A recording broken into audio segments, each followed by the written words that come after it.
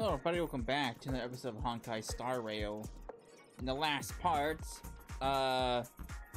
we were getting ready to meet up with the Dream Master, talked to some people on the streets with Robin, had an encounter with Sparkle, then we returned to the Trailblazers path where we are undergoing some set of trials in order to gain access to the theater. So, we need to continue on. Because we still got 2 more stages to go through. ピノコニーの新星になれたわね。おめでとう。でもその時、また競合相手が現れ、ダンピングを行ったことで、あなたたちは破産寸前まで追い込まれてしまった。どんなに長い戦いだろうと、あなたは耐え抜いてきた。その強敵を倒せば、苦労の末に成功を収めることができるわ。誰であろうと。僕のスラーダを奪うことは許さない。硫化妙法を使って恐竜になってやる。恐竜よ、我が敵を食らえ。ゴー。ノモスラーダ、素敵な夢へ。ゴー。 Alright. Please don't ever do that again.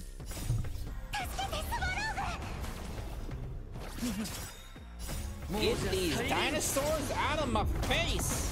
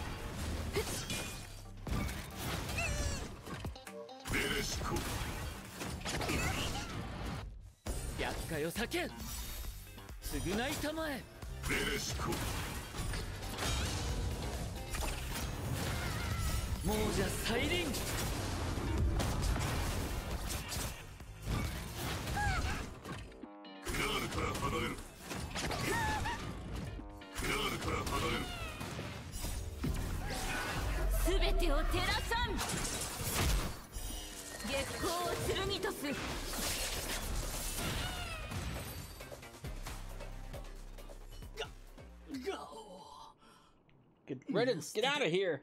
スラーダは捨てず。ガオー。お前が恐竜なら悪くない。これで全部片付いたかな。行こう。ベルトさんが待ってるよ。この戦いとストーリー、ちょっとちぐはぐすぎない？まさか恐竜に変身するだけじゃ想像力が足りないっていうの？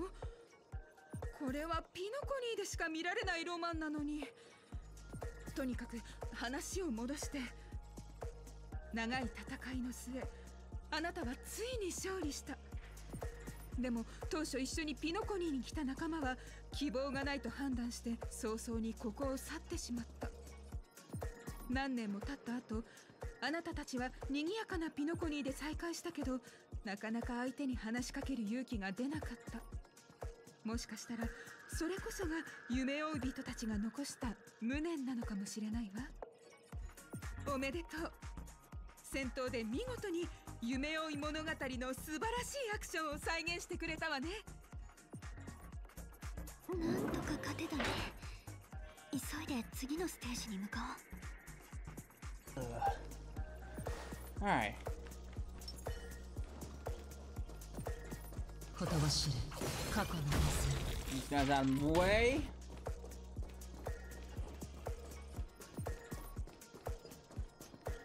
Anything else up here? Just the chest. And then doorway. Alright.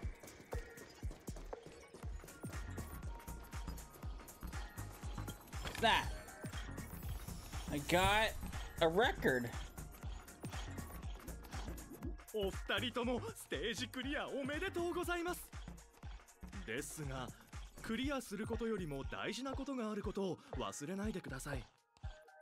お二人はちゃんと楽しめていますか？楽しむことは成功よりも重要ですよ。タイムを見る限り、あなたたちはあの赤髪の選手よりずっとペースが速いようですね。その赤髪の選手って一体誰なの？それはそのうちわかるでしょう。ただお二人が次の試練も突破することが前提となりますが、スラーダリミテッドカンパニー協賛第20回ネッサの宴第33試合第2ステージ、銃と時間へようこそ。銃を選びブラザーハヌの試練に挑戦するか、時間を選んでクロックボーイの試練に挑戦するか、さあ選択してください。Clocky's trial. Let's go with that. Pinball.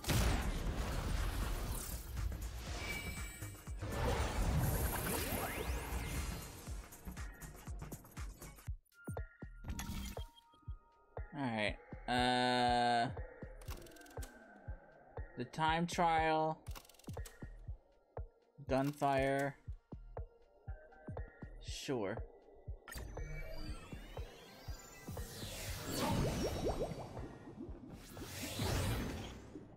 時計屋の築いた美しい世界へようこそ。この先であなたたちを待ち受けるのはクロックボーイのアニメシリーズで大人気のキャラクタークロックボーイです。一説によると時計屋は子供の頃からそのモデルを構想していたそうですよ。当時の彼はまだ時計屋の見習いでしたが、ある夜壊れた時計から手足が生えてくる夢を見たんだとか。彼はナビゲーターのように全ての時計が正しい方向に進めるよう導きました。そしてクロックボーイは多くの人々の成長に寄り添う定番のキャラとなり、一つの時代に影響を与え、時計屋の重要な地位を築いたのです。お二人ともクロックボーイと素晴らしい時間をお過ごしください。 Thanks for life story, man. あんまり時間を無駄にしないで済むといいけど。Alright. Oh, hey. ことばしれ過去の伝説。 Wait! Hold the phone! Can I get it? I got it. Okay. まさか僕ってただの失敗作なの？ Yes, you are. You're a failed experiment. 喋った。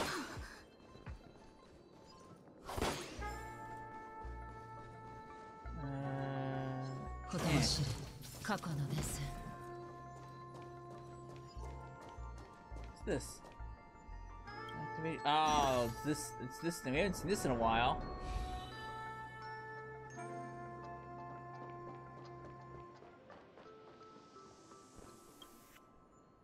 Oh.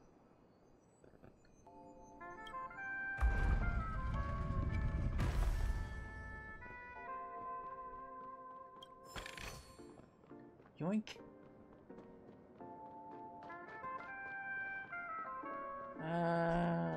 Shit, did it again.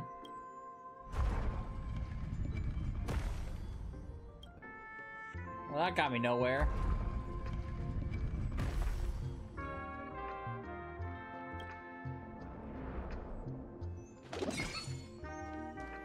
Perspective is funky because we were all the way up there. Now we're all the way down here.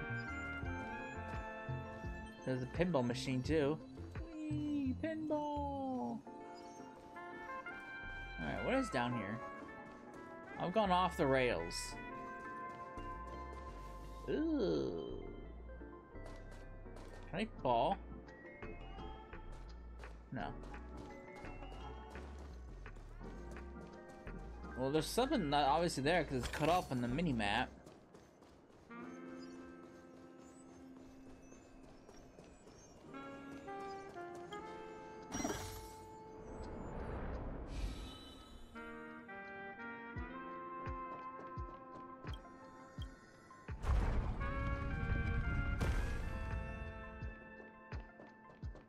Rotate. Move it.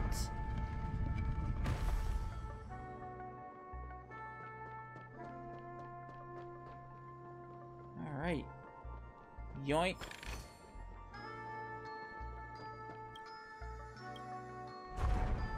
Rotate it again.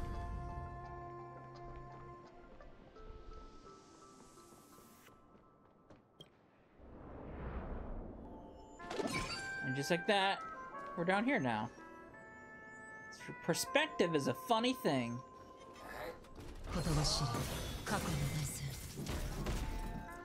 Those guys out of my way. That's a locked door, which I can't access to.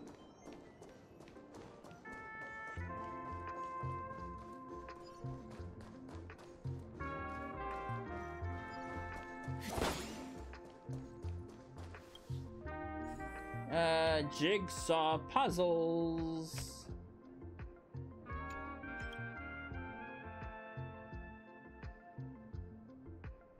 Oh, come on, that clearly goes there.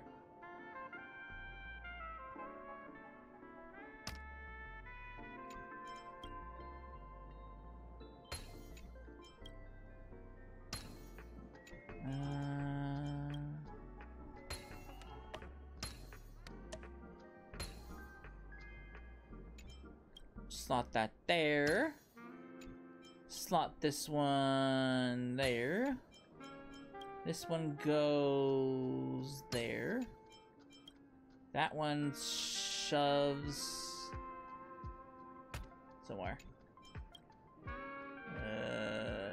There.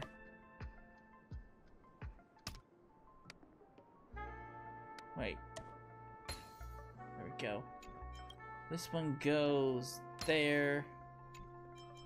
That one goes there, and this one goes there.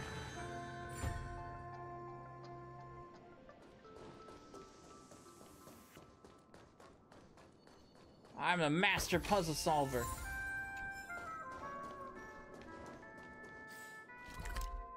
Alright, and obviously I can't access that area until this whole story stuff is done, so we'll have to come back.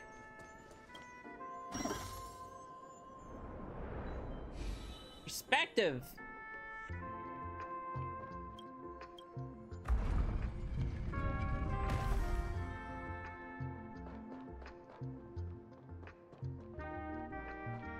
Okay.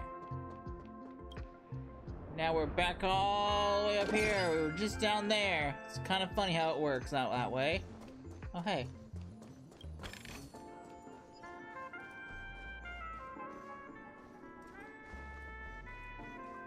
Alright, before I interact with this damn statue, what else is around here?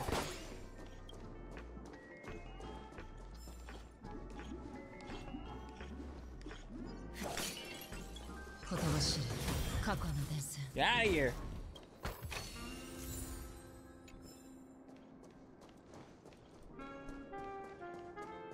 Tell you what, Acheron is so fucking useful. I'm kinda happy that I pulled for her, honestly. I wasn't when I really didn't plan on it.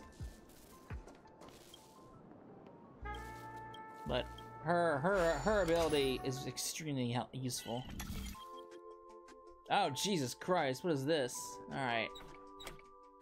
Oh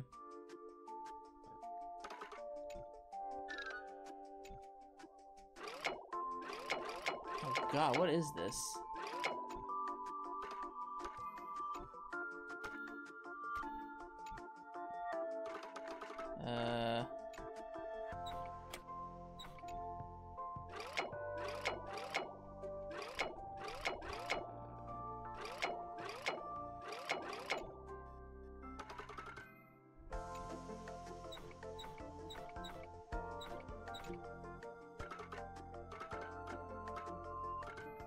God, how am I supposed to get it over there?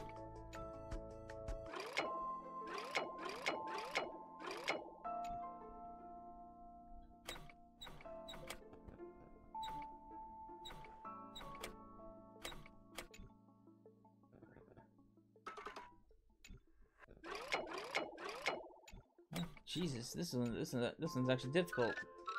I have absolutely no fucking idea what I'm doing here. This is obviously gotta go there because it's gotta connect to somewhere.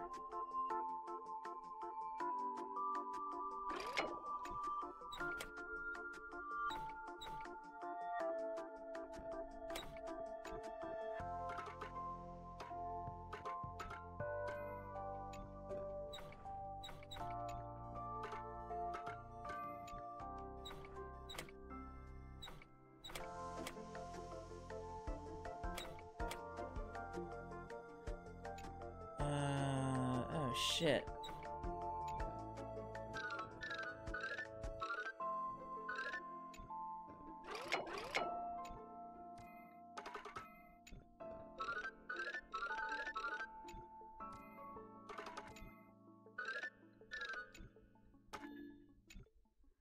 This one is actually kind of hard.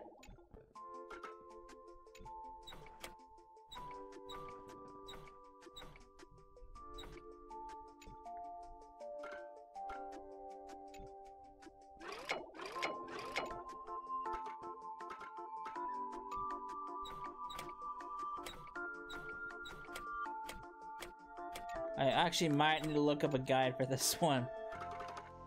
This one's actually kind of difficult.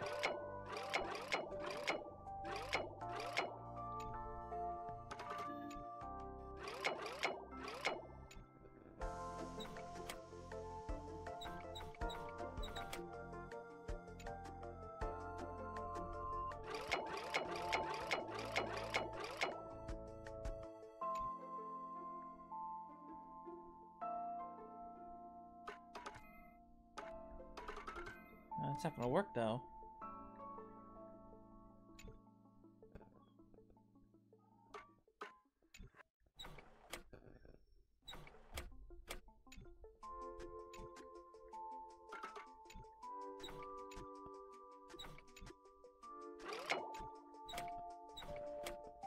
Yeah, I'm definitely gonna look up a guy for this one. This one's actually difficult. All right, let me reset it. All right, I see the solution. So that needs to go all the way down there. This needs to rotate that away. That needs to go there.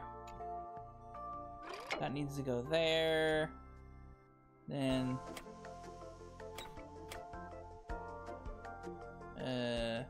what? What do you mean?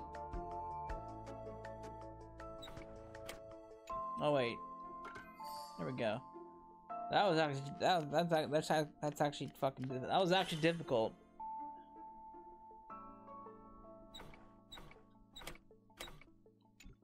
And this moves. Oops, that's not what I wanted.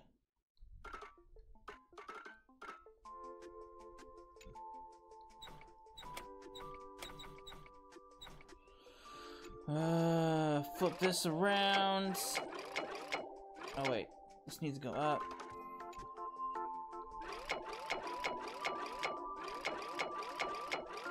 Oh god damn it.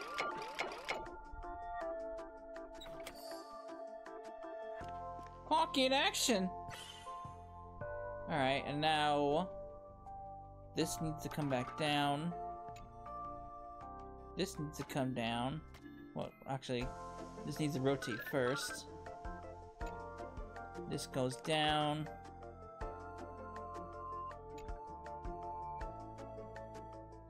Wait, I need to... This needs to rotate. This needs to rotate up.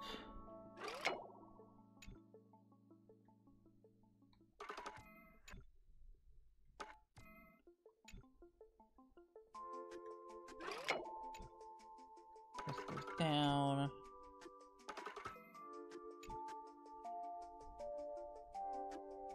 Alright, and then these move down. Yeah, I would never fucking figure this out on my own. This one was actually a tough one.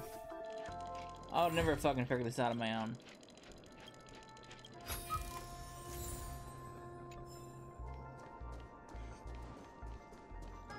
Alright. Yoink. I'll steal that magazine.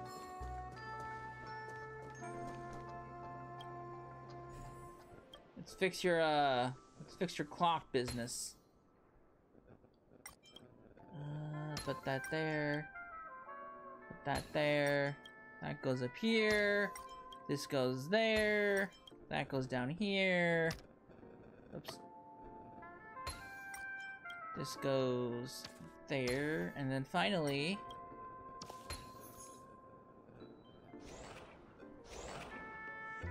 Bird!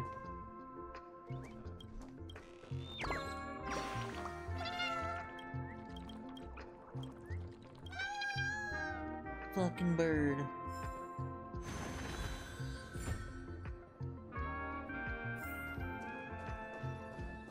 I'll take that.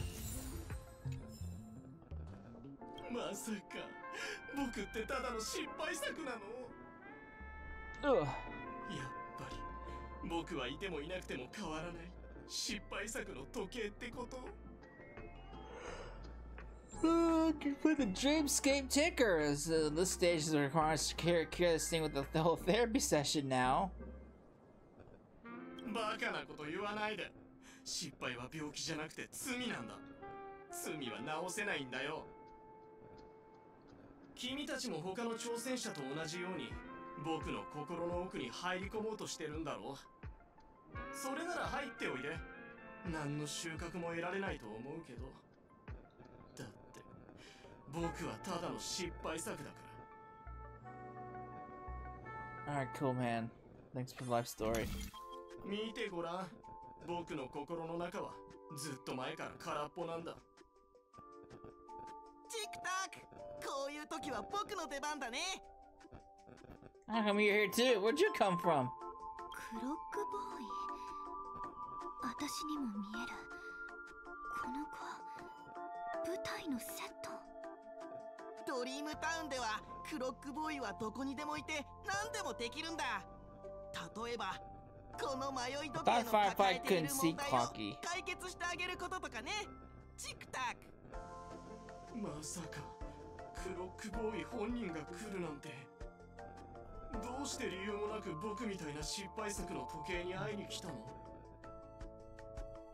って僕たちはどっちも時計で家族みたいなものじゃないか。君を助けて元気になってもらいたいんだ。ねえ、君の悩みが何か教えてもらえないかな。僕、昨日衝撃の事実を知ったんだ。無境の迷い時計はクロックボーイなんかじゃなくて、昔作られたクロックボーイのデザインの失敗作なんだって。一人にしてくれないかな、クロックボーイ。僕、君にどうやって向き合えばいいのか本当にわからないんだ。だって僕はただの失敗作だから。なんてことだ。彼を見てると本当に胸が痛む。でも大丈夫。僕たちなら彼の心の欠けた部分を取り戻して失意の底から抜け出せるよう手伝ってあげられるから。へえ、劇団員も自分の存在価値に思い悩むことがあるんだ。ご心配なくお嬢さん。彼が失った部品は正確に特定できたからね。こっちだ。ハムスターボールの騎士のスピードを出して。 I was just down there. Alright. Give me that. I was literally just down there, man. What the fuck? 失われた部品は向こう側にある。でもどうやって行けばいいんだろう。ここにもドリームメーカーたちが残したドリームレンズがある。時間がないから必要なら使わせてもらおう。 Oh, that's not what I wanted to do. No hiccups.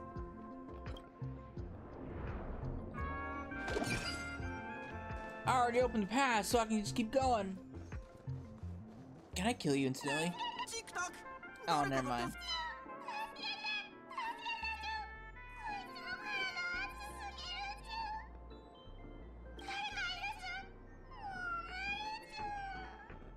bird get eaten? なんてことだ。折り紙の小鳥だ。どうしてエクセスウェルダンの尻 Oh, 尾 I の didn't 中に realize it was 入 part って of る its んだ。 tail. I thought he ate it.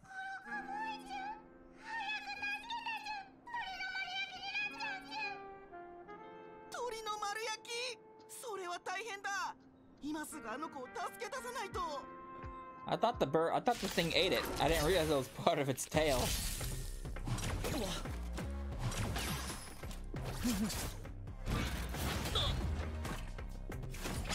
見たな。クラールから離れろ。引導を渡そう。殲滅開始。兵器か。支障ない。ベレシコ。クラールから離れろ。もうじゃサイリング。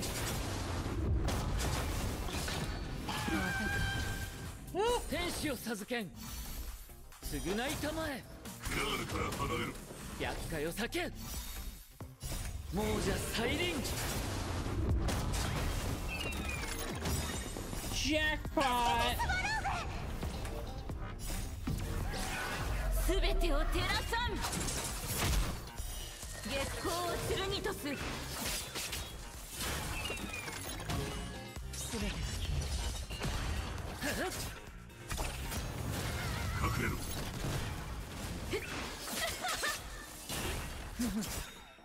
もうじゃサイリング。引導を渡そう。天使を授けん。償いたまえ。ベレシコ。 Ow.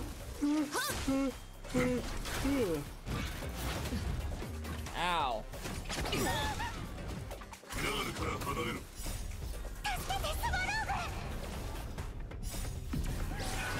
すべてを照らさん。月光を剣とす。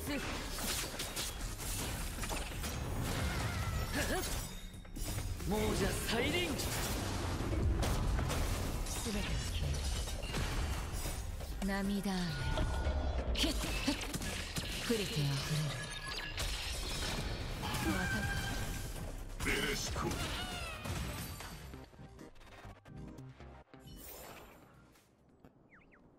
Yank the bird out. Yank it!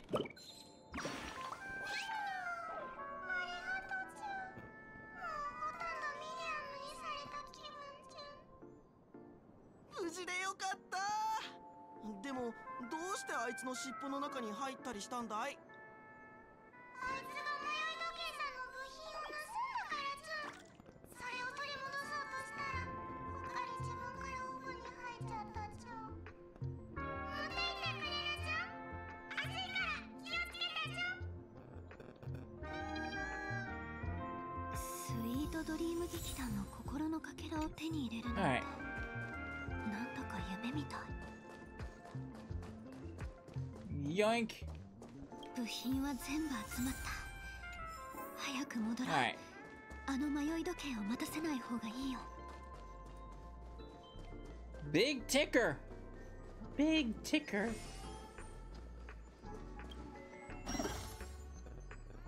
Activate the Dream's Eye. Get my wonky perspective going.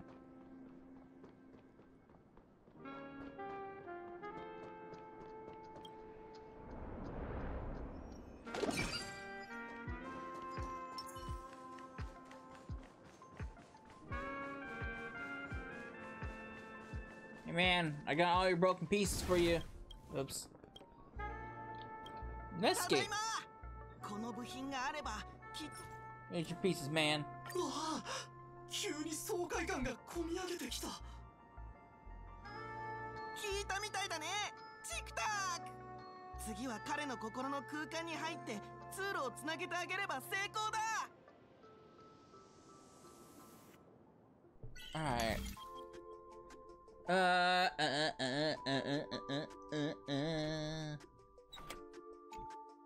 fuck am I supposed to... Oh, that was easy.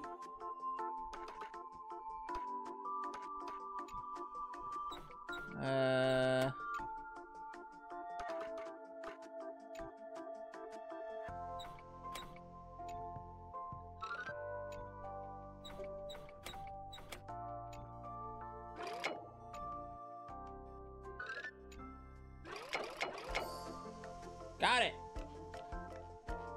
Blech. これって一体どういうこと？君の心の中すごく混乱してるじゃないか。僕は本当の君になる資格なんてないんだ。もう諦めた方がいいよ、クロックボーイ。え、そんなダメだよ。君は自分の心の中の恐怖に立ち向かわないと。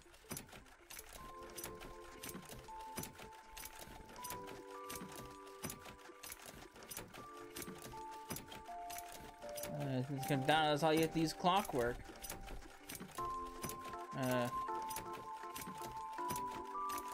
Why won't it let me select it?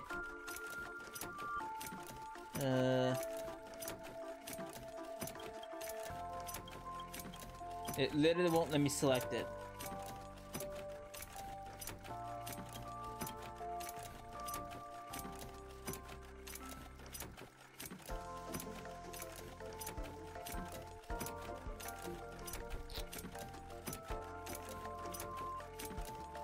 Alright, so I think I need to restart the game because it literally won't let me won't let me select it at all, no matter what I do. So I need to restart the game. Hang on. Alright, got working now. I cannot select it.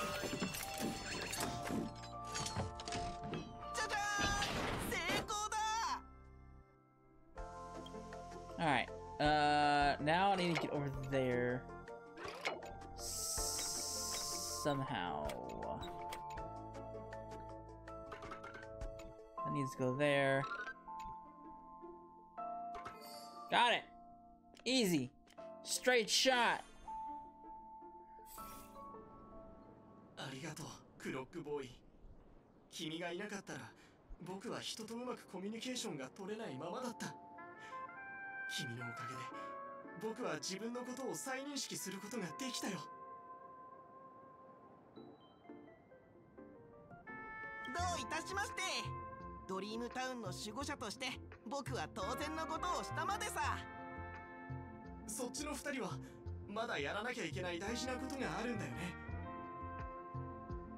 前に進むといい。その時が来たら僕が他の全ての迷い時計と一緒に君たちを応援してあげるから。全部片付いた。勝利は目の前だね。最後のステージに行こう。 Get me out of this place. One more stage to go. お二人ともおめでとうございます。あなたたちは数々の難関を突破してその実力を証明してくださいました。しかし残念ながらピノコニーの次のスター・オブ・ザ・フェスティバルになれるのは一人だけ。最後のステージでは現在まで防衛中のチャンピオンと戦うことになります。敗北すればスター・オブ・ザ・フェスティバルの栄冠は手に入りません。スラーダリミテッドカンパニー協賛第20回ネッサの宴第33試合第3ステージスター頂上決戦へようこそ。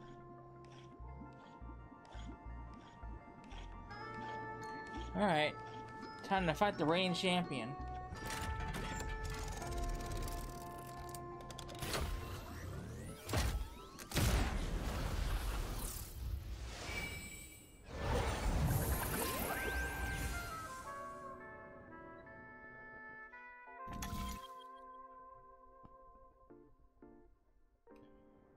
Alright,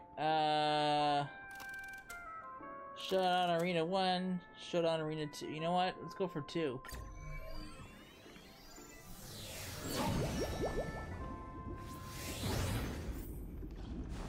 Take down the... Ooh, bird! Grab it. What the fuck? Oh, it's one of these stupid birds. Oh, it's the Man of Beauty. Oh boy. The Man of Beauty's back.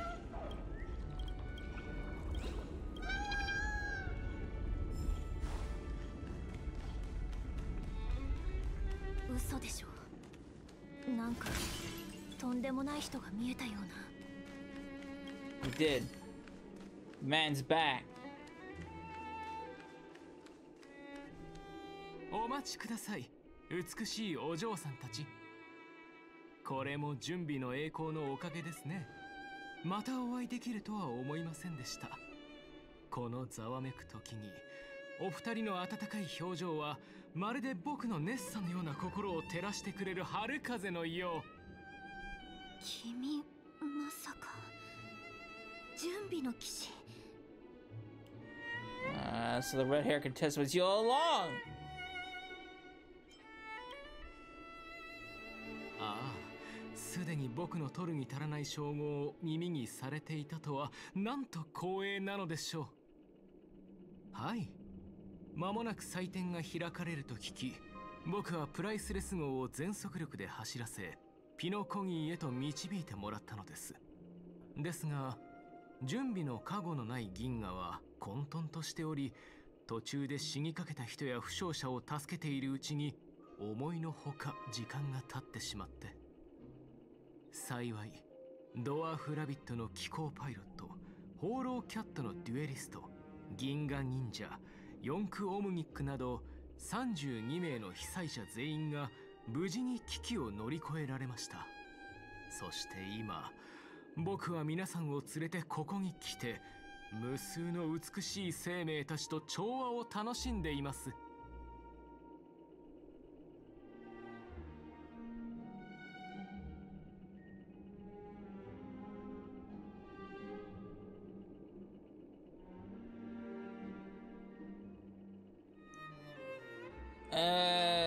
Is this the beauty? It's dazzling. Basically save the world. Can you make 世界を救う？それはまさに準備の義挙そのもの。それなら、いえ、いけません。オーディションのルールは準備と同じように神聖にして不可侵なもの。Fuck the rules. The rules are meant to be broken. 一体どうやって選択すればいいのでしょう。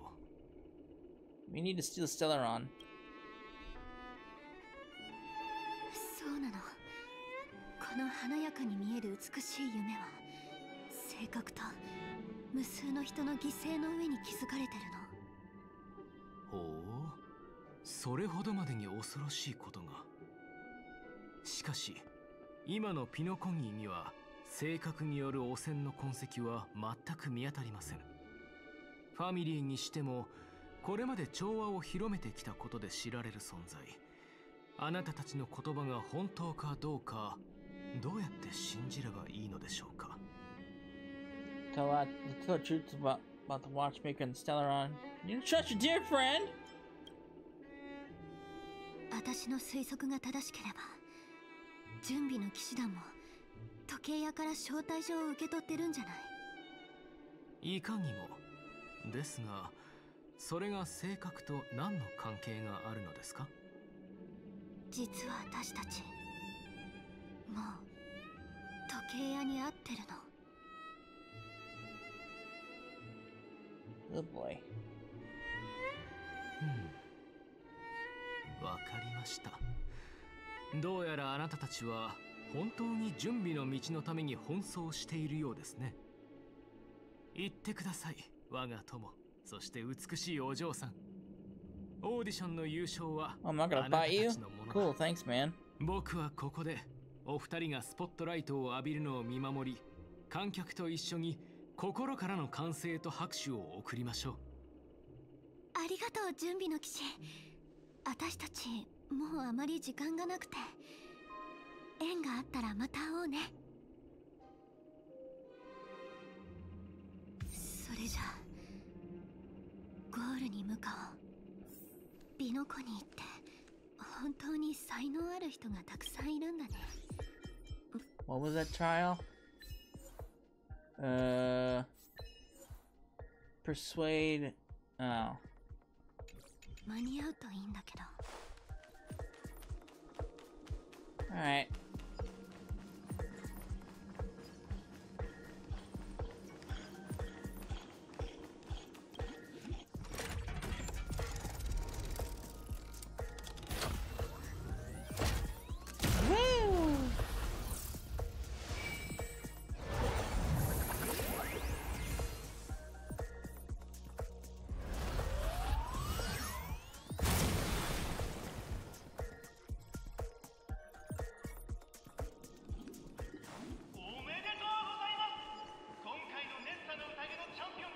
Mine.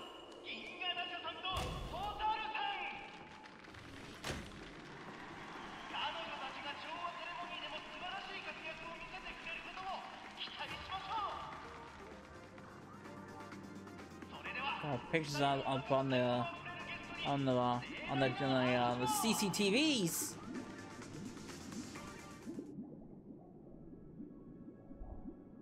今回の調和セレモニーでスター・オブ・ザ・フェスティバルになったようですね。おめでとうございます。大劇場に入る前に主催者を代表してあなたに心からのお祝いを申し上げます。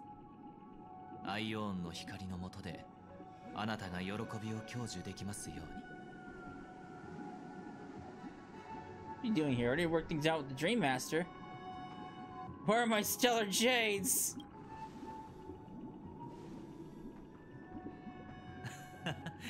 確かにあなたたちの努力はもっと多くの報酬に値するものですね。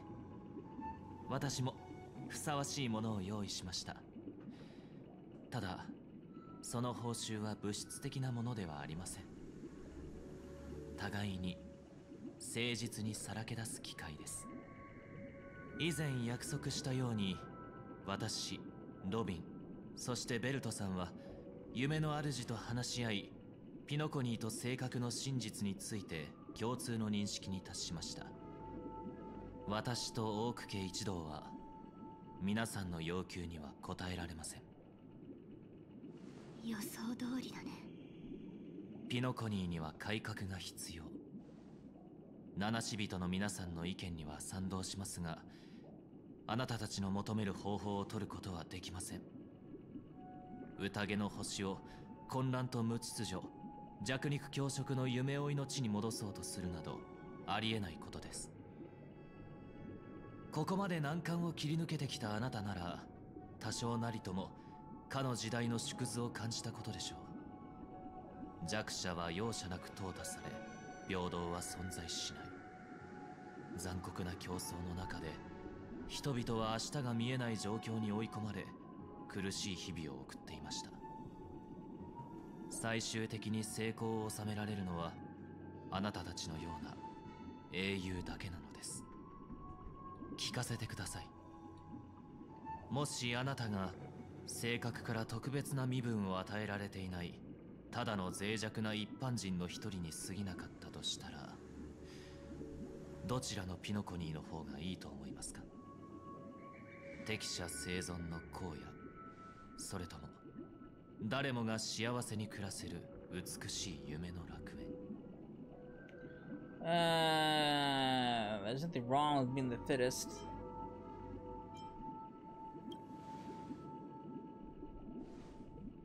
そんなの重要じゃないでしょ。この人に振り回されちゃダメ。サンデーさん、オーク家の人たちが性格に関する措置に完全には同意できないとしても、今はピノコニーの過去や未来について弁舌を振るっている場合じゃないんじゃない？性格の問題はピノコニーの全ての人の生死に関わるの。もしそちらにもっといい提案があるなら私たちは喜んで聞くわ。だからその話し合いの一部始終を詳しく教えて。そうすれば私たちもベルトやロビンさんに一体何が起きて約束通りに来られなかったのかわかるでしょ。ナビゲーター、私もそのつもりでした。全員揃いましたので、その話し合いのことから説明しましょう。私たちの苦境と選択、それぞれの理想と信念、そして私たちが進むべき唯一の道についても。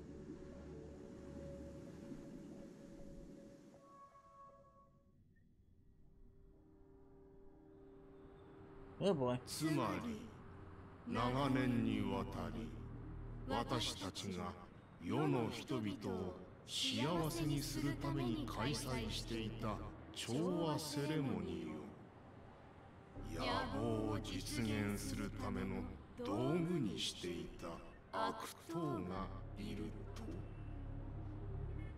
はい、調和セレモニーが始まり、性格の力が歌声とともにピノコニー全体に広まれば、夢の中にいる全ての人々は夢から覚めることができなくなります。それは驚くべきことだね。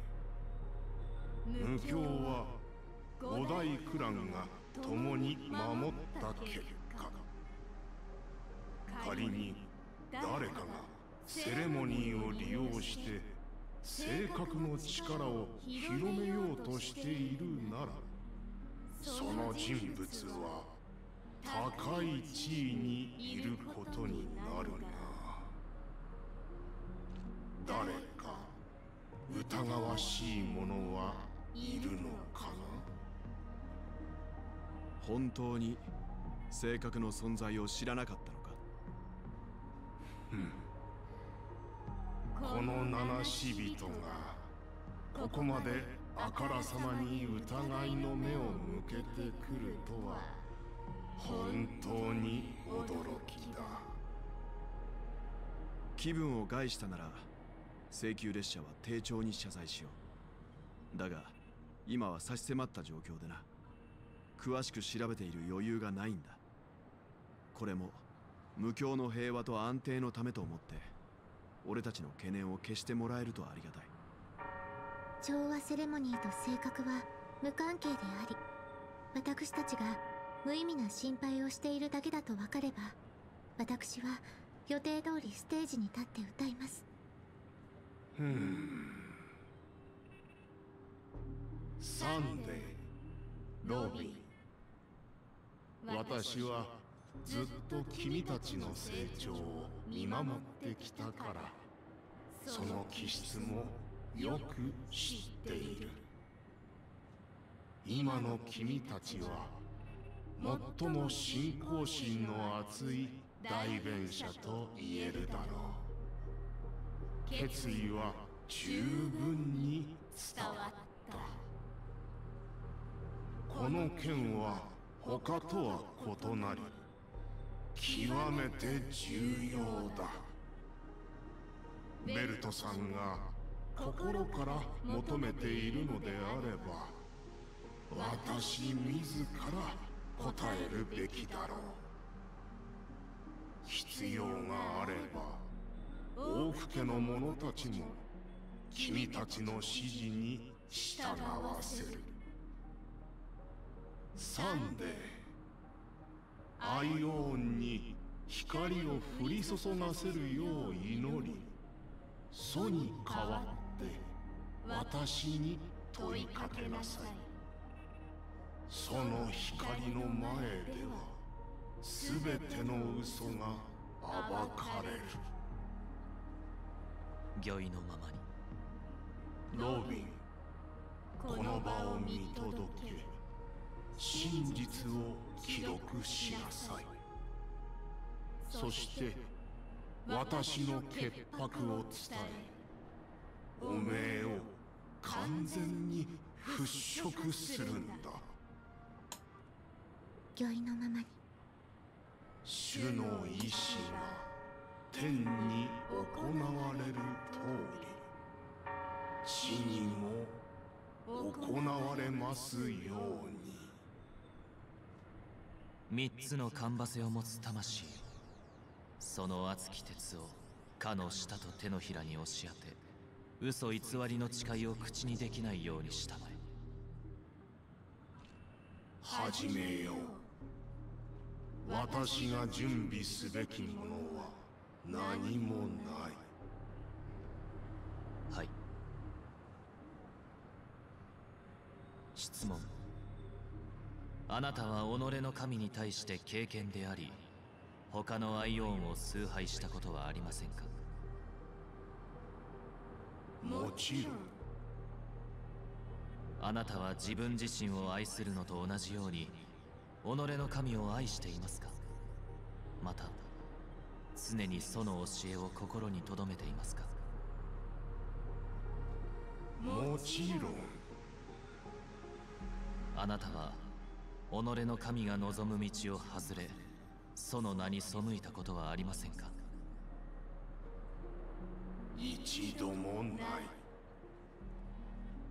あなたは己の神に対して度を越した要求をしたり、創造物としての本分を超えようとしたりしたことはありませんか？一度もない。では最後の質問です。あなたは過去、現在、未来を問わず全ての約束を果たすと誓えますか？神に誓い、私の言葉に嘘偽りがあった場合、または私が約束に背いた場合、掟に従って呪いを受けよう。そうはあなたの信念を見てそれを認めました。これによって証明でき。待ってくれ。どうかしましたか、ベルトさん。もう一つ答えてもらいたい質問がある。俺の知る限り、ファミリーの平和共存は掟とやらに依存したものではないはずだ。二人が口にしていた神とは本当にシペのことなのか？ベルトさんは分かっているはずだ。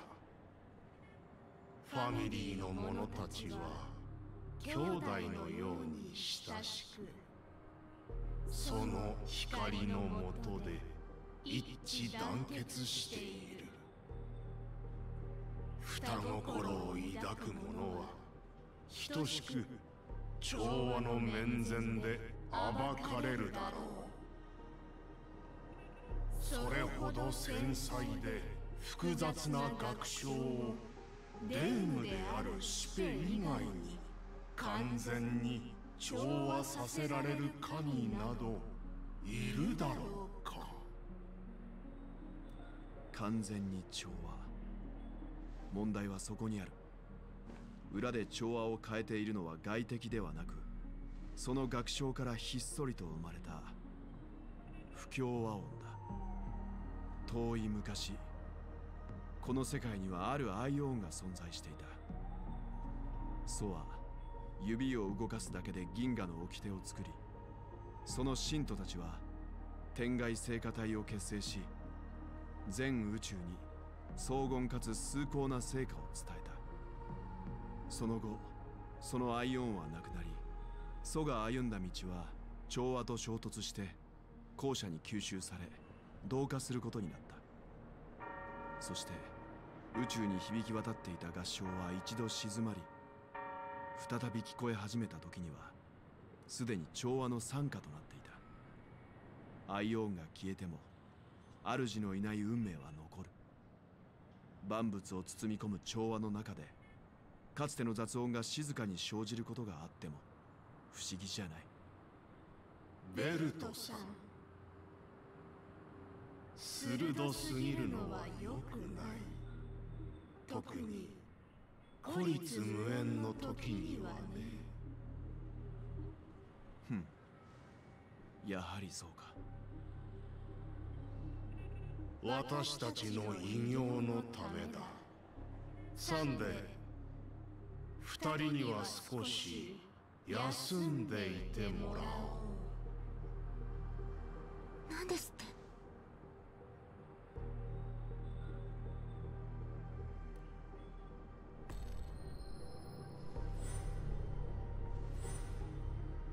すみません、ロビン。あなたにだけは全てを知ってほしくなかったのですが、残念ながらSunday's a traitor! いませんでした。つまり私が歌えなくなった本当の理由はそれだったってこと？ピノコニーを覆う影は本当は？私たちは最初から調和の子ではなかったのです。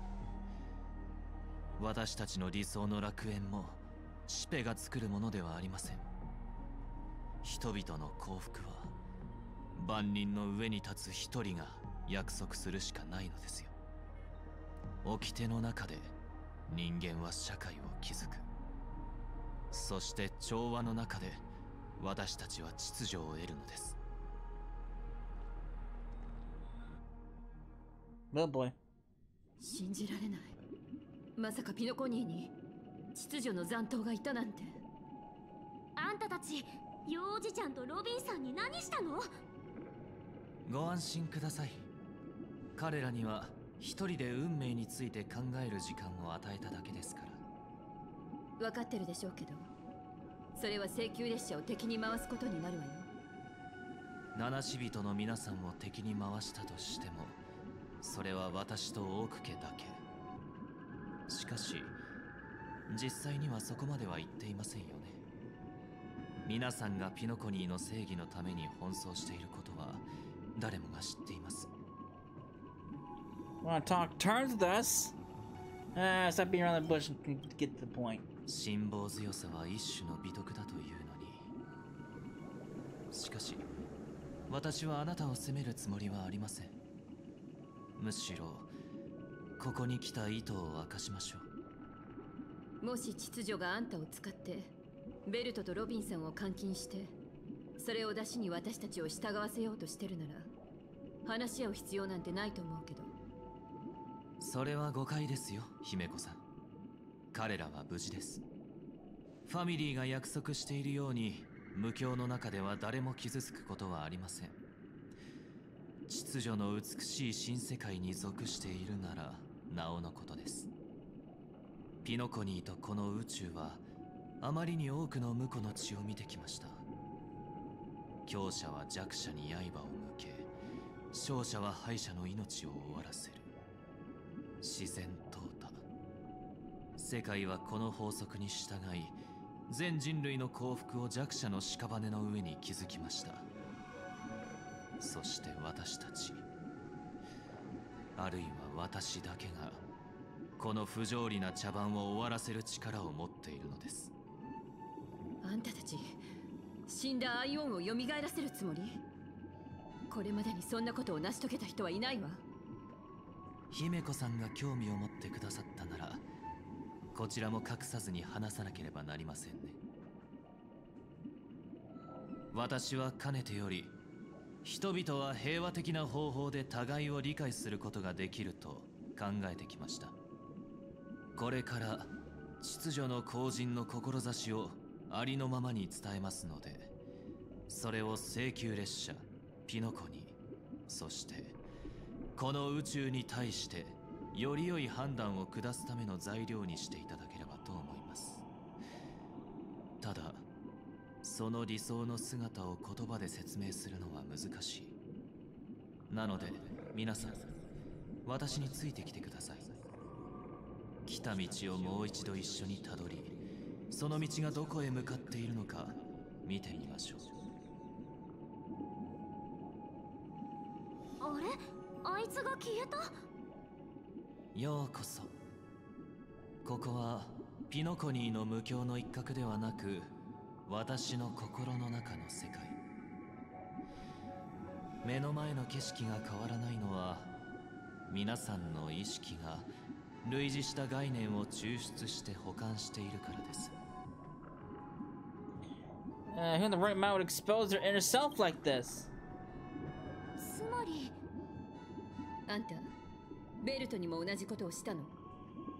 これは一種の調律でより強い効果がありますが、その分精神も消耗します。そちらの灰色の髪のお客様は以前にも体験したことがあるのでわかりますよね。この調律によって皆さんは私の感情をより直感的に理解できるようになる。そしてそれは私が皆さんに何も隠し事をしていないということを意味します。では次に大画面を見ていただけますか。私たちの歩んできた道はここから始まります。ここから皆さんには私が経験した数々の選択の一部を見ていただきます。共に苦境を味わった後なら、皆さんにも私の考えをある程度理解してもらえるかと。では始めましょう。一つ目の Can we 選択は pause? ひな鳥に関するものです。 Sir, I'm already at over an hour. Can we pause? I don't have time for story time. 私とロビンが子供の頃に起きたこと。私たちは性格の災いの被害者でした。そしてファミリーのゴフェルさん、後のピノコニーの夢の主となる人物が身寄りのない私たち兄弟を見て引き取ってくださったのです。 Alright, well, I have no idea how long the story time is gonna be. Considering these dialogue sequences are really long, and we're already over an hour, I'm gonna end it here. I don't like stopping mid-dialogue like this, but I don't know how long this is gonna take. So when we come back, we'll continue on this dialogue and see where it leads us. So, I hope you enjoyed it, and I will see you then. Later.